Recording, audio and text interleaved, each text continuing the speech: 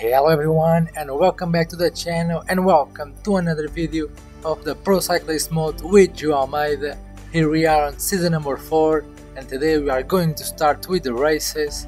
And since the last episode I seen the poll that I did, so the majority of you didn't vote, but that is fine. And the ones that voted says that you want me to ride Giro and Tour, so that's what we are going to do. Of course, that was the poll that had more votes, so I'm going with that, of course. So yeah, today I'm just going to show you the first 3 months of the calendar. So as you can see right here, the first 3 months we have 3 classics, then we go to Volta ao Algarve, then to go to 3 more classics. 2 of them are the World Tour with Strade Bianche and Milan-San Remo. So yeah, today's video is going to be a mix of these races, so I'm just going to make a recap for all of the races so that we can move on faster. And like I said, this series is going to be less frequent, so yeah. I did some changes on the calendar as well, of course, since we are not going to La Vuelta. Let's see now. As you can see, from April to May we have here Itzulia Basque Country and Liège-Bastogne-Liège. Remember, we had 2 classics with cobbles, one of them the Paris-Roubaix, but of course I'm not going to ride those because we are not the guy for the cobbles. Then of course we have the Giro d'Italia, which is not our objectives. I'm going to show you that in a moment as well. Then from June to July we have of course Tour de France and the National Championships, and I have here Tour de Suisse as well.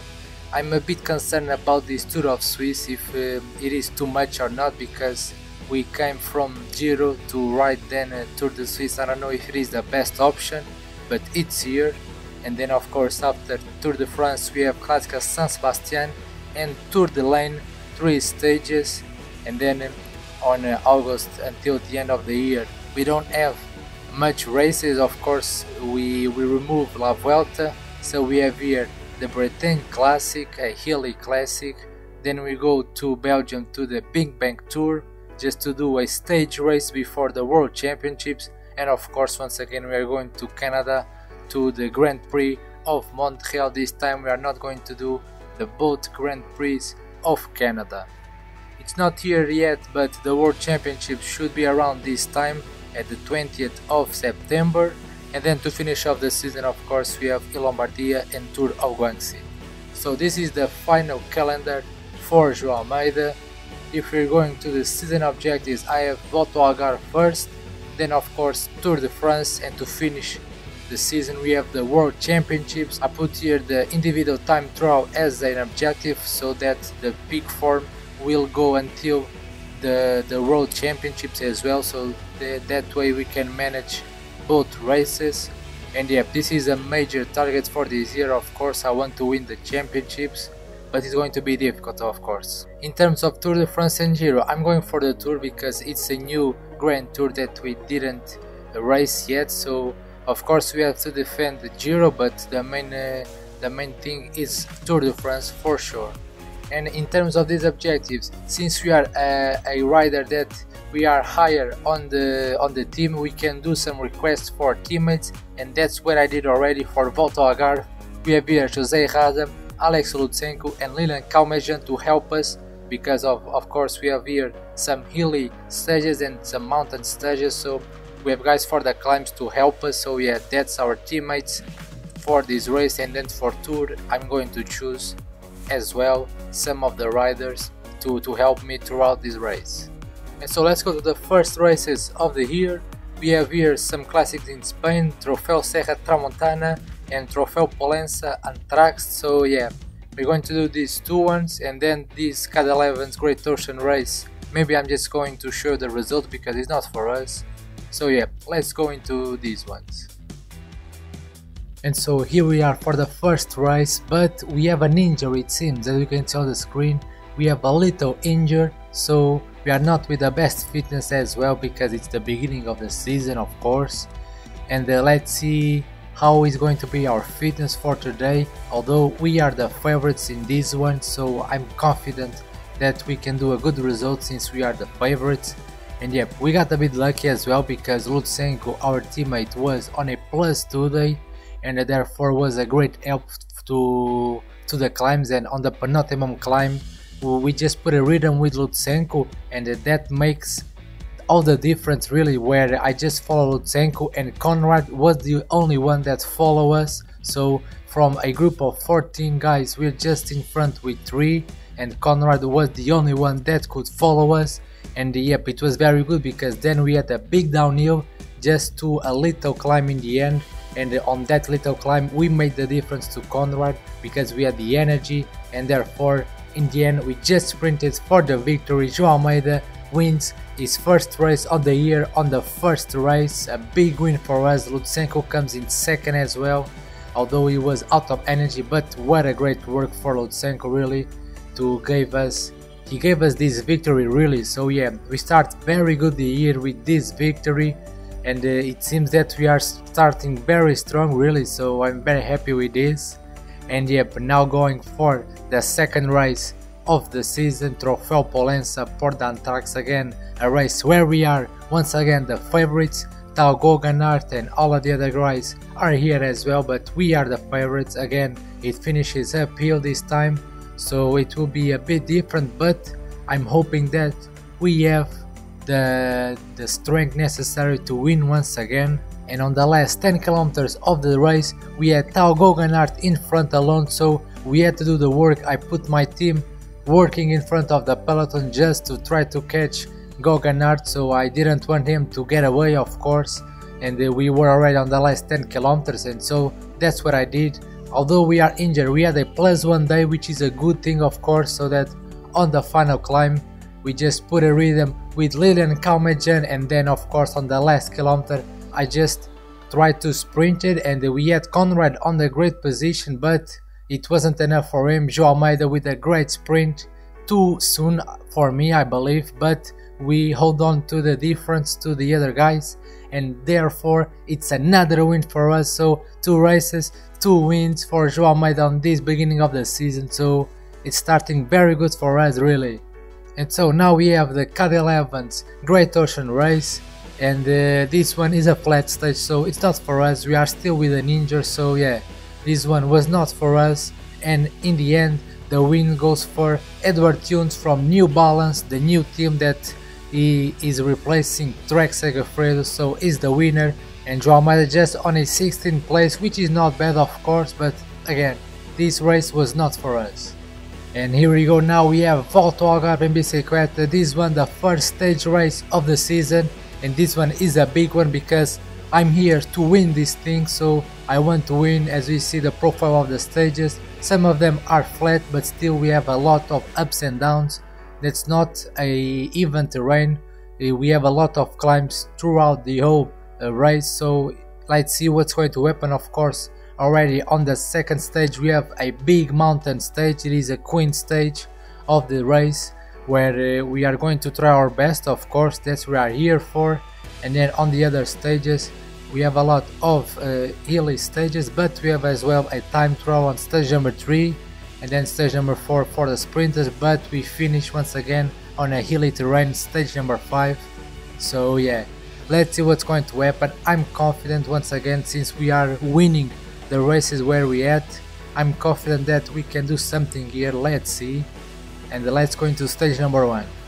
And so this is going to be the team for us: João Almeida with Alex Lutsenko and Jesus Herrada, as well as Lilian Kaumejan, because these are the 3 guys that I choose to be with me on this race. Then we have as well Matthias Letournier, Jordan Rollin and Roman Siegel. So yeah, guys that can help us, that's all I want really. And yep, once again our 3 teammates, let's hope that they are going to make a difference for us and help us throughout this race. And so here we are now for the last 3 kilometers of the first stage. I was on a good day, I wanted to sprint, so Jesus Herrada is launching the sprint for us. We were quite behind on the peloton, but out of nowhere on the last kilometer I started the sprint and I was on the perfect position for winning, but out of nowhere as well Vincenzo Albanese just surpasses on the finish line, and therefore is the winner on the first stage. João Almeida with a great sprint just finished on the second place, so close to the victory, but still was a very good first stage, and I was not expecting that really. And now for stage number 2, this is the Queen stage. We are already inside the 10 kilometers. I'm just putting a pace with my guys because I want to control the race, and I was on a good day once again, a +2 day.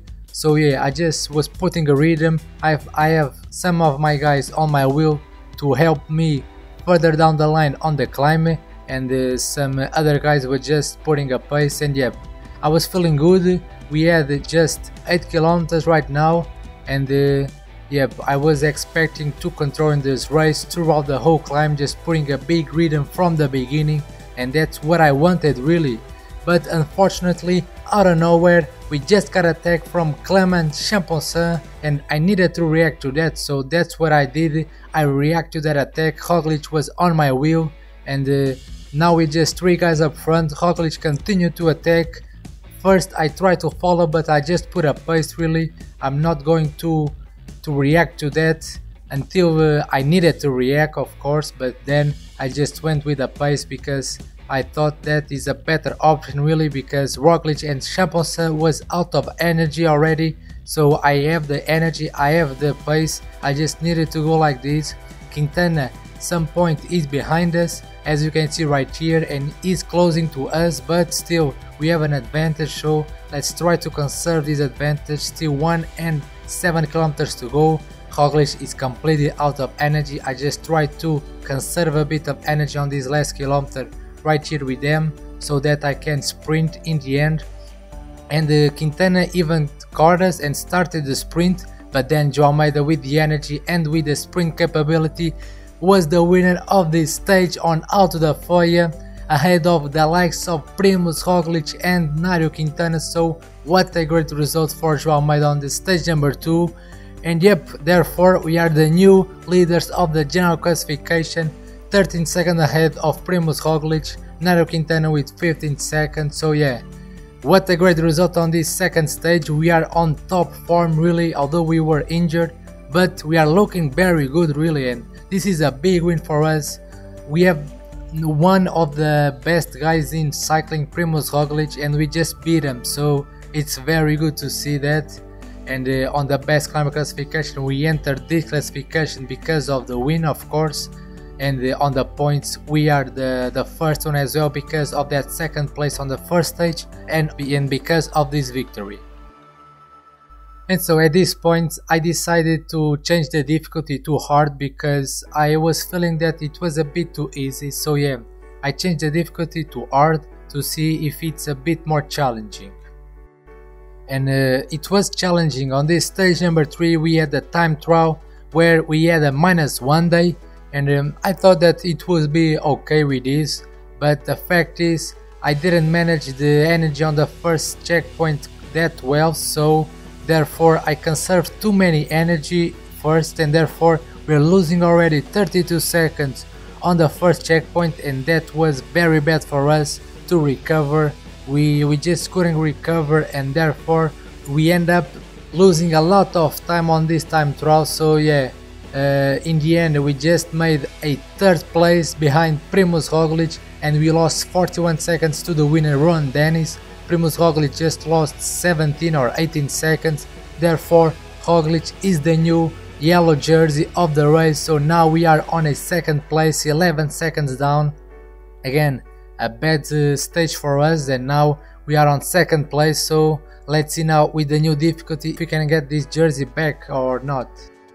And now for stage number 4, it is a stage for the sprinters, so yeah, it was not a stage for us. So yep, let's see what's going to happen.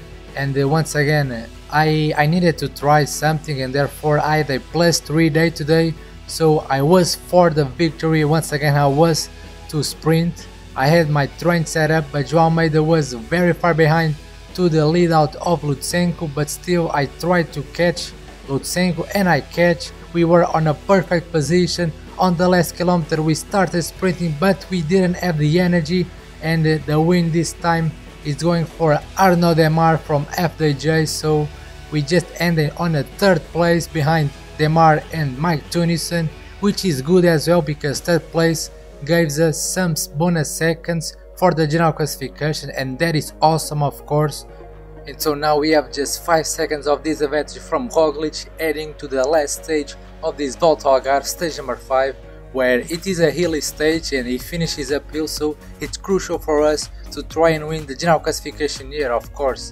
But once again, I was surprised because I didn't have any teammates again to help me on the stage. I didn't understand, and it was very weird really, but yeah, it was like this, and we were alone on the last climb, but thankfully it was a short climb, so yeah, I was not expecting this, but I was having a +2 without any teammates, but I am confident about that. So I just put a rhythm myself just to be on a good position on the peloton, to then on the end just sprint it and win another stage here on Volta ao Algarve.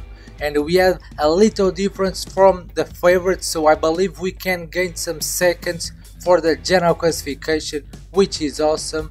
And in the end we won the general classification because we gained 7 seconds to Roglic, who was the second place on the stage, Nairo Quintana third, and yep, we win the race, 6 seconds of advantage from Roglic in the end.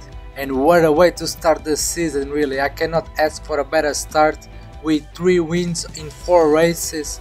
That is amazing. And so now we have 3 more races. We start with Strade Bianche, where of course we know this parkour. We have this famous finish in Piazza del Campo in Siena, and we are on a fitness peak, it seems. So I think this fitness peak should come in Volta ao Algarve, so it's a bit late, but of course let's try to use this fitness peak and let's see what can we do with it. And so the gravel sections of the race did not have an impact on the peloton and on the riders, so I just put a pace with my guys on the last 20 kilometers of the race.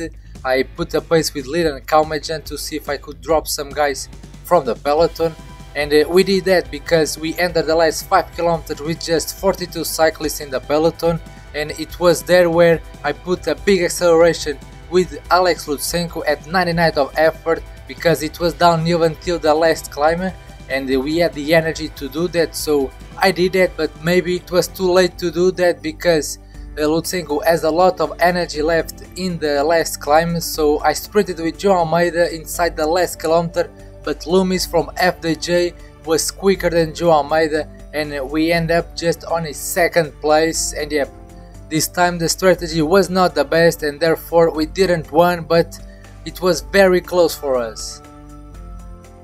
And next we have the first monument of the season. It's Milan-San Remo. And once again, I don't have any teammates to help me. I'm on a 0 race day condition, but still, it's very weird that I don't have any teammates with me.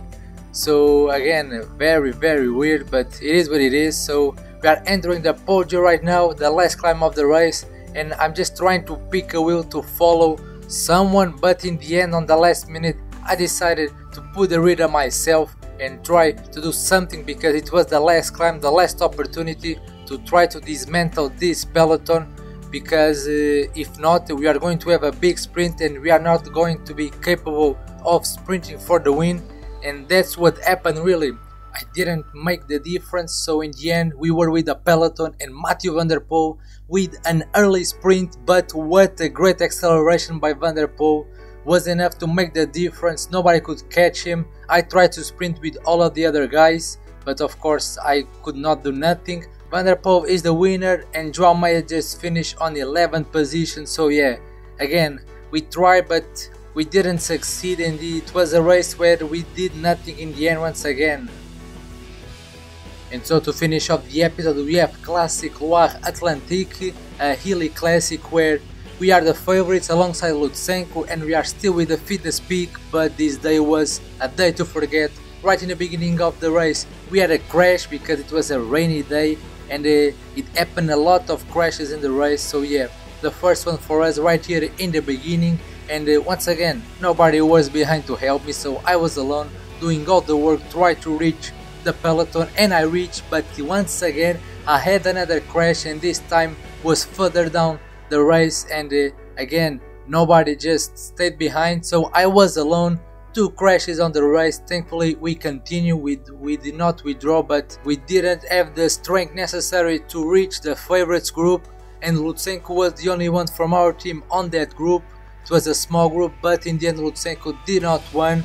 We're just on the 3rd place, Lutsenko and João Almeida. Still, with a lot of crashes, we end up on a good position on the top 20 because we just make a great recovery, but still it was a very bad day for us. Of course, nobody from our team helped us, and with 2 crashes, of course it was not for us this day. And so guys, this is it for this episode. I hope you like the way that I'm doing this right now. Just do a highlight from a big gap of the calendar. I think this is better because I have other series on the channel, so this one will not come as frequently. And yeah, the first 3 months are done. Then I don't know how am I going to do it, but I will see. And yeah, thank you so much for watching, and thank you for continuing to support this series and my channel. It means a lot, really. So yeah, don't forget to leave a like and subscribe because the majority of you are not subscribed to the channel. So yeah, just subscribe because it means a lot to me, really. And yeah, this is it for now. Stay safe. Bye bye.